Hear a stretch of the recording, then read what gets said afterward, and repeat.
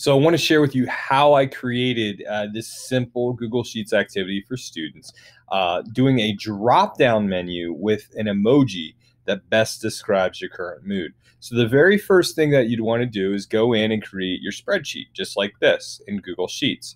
The second thing that you'd want to do is install the Joypixels emoji keyboard that you see right here. So how do you do it? Well, you just go to Google Chrome, the web store. Now in Google Chrome, they do have this apps tab right here, which you can click on. It'll take you right here. And then you can go to the Chrome web store, or you could just simply do a Google search for the Chrome web store. Then up top here, you will just type in emoji keyboard. When you do that, you'll see Emoji Keyboard by Joypixels. Now, it's already installed on mine. However, you will see this thing called Add to Chrome. You'll need to add it to Chrome in order for it to appear right up here. Okay, so the next thing that you would do is you'd go in and you would click on the cell where you want to put the emojis. Okay, so in Google Sheets, you have the ability to create drop-down menus by going to Data and going down to what is called, let's see right here, data validation. When you go to data validation, you can go right here and you can choose a list of items. Now, normally what you would do is you would put in a list of items. So for example, if we were doing grades and I wanted to do something like this, I would have A, B, C, and D, and F, or whatever I'd want. In this case, what I'm going to do is I'm going to actually go back to data validation and I'm going to choose list of items. Okay, now I've got to enter these items and separate them by a comma. Okay, so we're going to pause right there and we're going to go up to the Chrome extension, Joypixels. When I go right here to the emoji keyboard, I will go in and I will look for emojis. I can simply click right up here to see a list of them if I'd like. And as you can see, you have lists of smiley people and, happy and sad.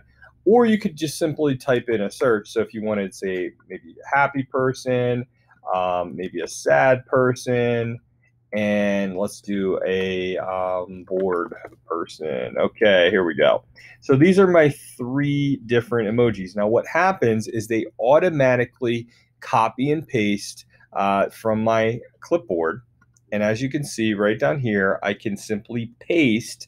Now on my device, I have a Mac, I did Command V, or you can do Control V on your keyboard, or you can simply paste, okay, like you normally would. Now the important thing is to put a comma between each of your emojis and then hit save. And voila, now you have this. This is pretty neat.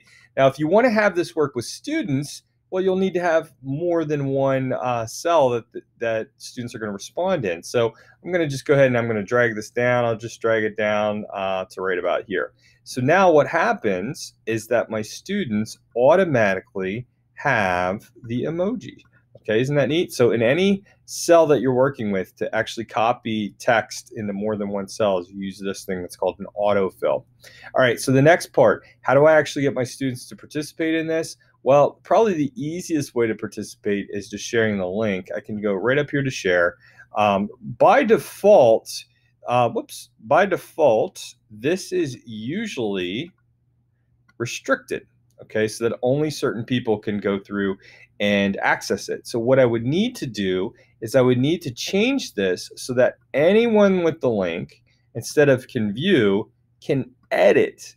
And now what I have is I have this link right up here that I can copy. I can paste it into a Google Doc, Google Classroom. If you want to use Schoology, Canvas, whatever you're using, that's fine.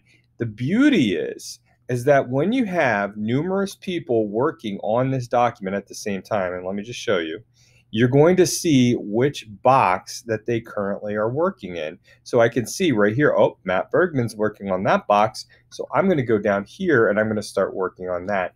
It's a whole lot better for get to know you activities just like this to do it in Google Sheets versus a Google Doc, because you'll have a lot of chaos, a lot of deleting and editing that may happen without students even knowing.